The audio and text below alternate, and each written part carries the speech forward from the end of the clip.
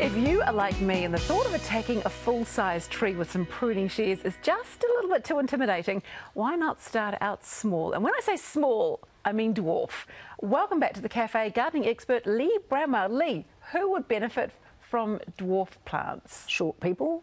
Tall Don't people. say that! You're not allowed to call them dwarf plants because it's politically and horticulturally incorrect. Is it? What do we call them then? Genetic miniatures. Okay, who would benefit from genetic miniatures? People like you who don't want to chop big trees. And, No, I don't. And my partner who is always growling at me for planting things that, like, 5 minutes later they're way up there, nobody can get at them. Exactly, and I guess also if you've got a small inner city garden. If you've got a little courtyard or a little terrace or even just a balcony, you can have little fruit trees, which I think is a great idea. Because, in the summer when everything is eating your fruit off your fruit trees and you need one of those deer helicopter things to drop nets on, Yes. Little trees are the best thing because you can kind of keep them under control, you can get all the fruit off really easily, you don't need 2 step ladders and a whole lot of tall Wow, friends. so there's a couple on screen now, a couple of your little decorative ones there of your genetic miniatures. Yes. So you can actually eat the fruit off these miniatures. They grow exactly the same kind of fruit as big trees, same size generally too, but the trees stay small. Well, how many do they grow? Like 2 oranges? No, they grow just as many as big trees and they grow them faster. They fruit much faster than their big brothers. Then why would anyone have big trees?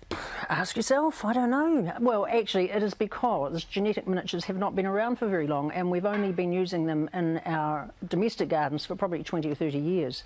But having said that, you can get all kinds. You can get apricots and plums and peaches and just about everything. Figs. Are they easy to care for?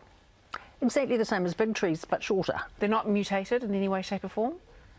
Like they're tree mutants? Genetic, I'm hearing genetic.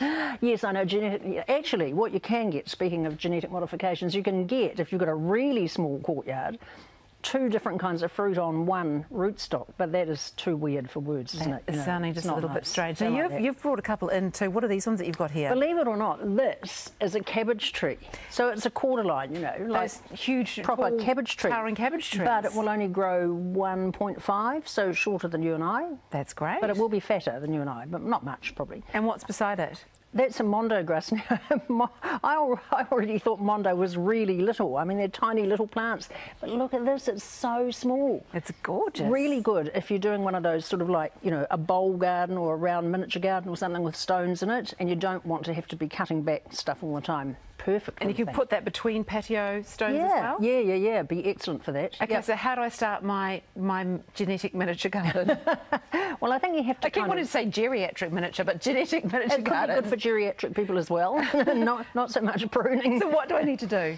Well, I'm going to buy 5 of those and do a little grove of cabbage, because cabbage trees like to grow in kind of clumps. Okay. So I'm going to do a clump of those with some, rocks and landscapey things. I don't know what I'm going to do with those. I think I might use them to do a circle around the outside of a big pot and then plant other things in the middle. This sounds ridiculously easy. Lee, thank you so much. I'm all about the genetic miniatures from now on, I think. Thank you so much. Fantastic news.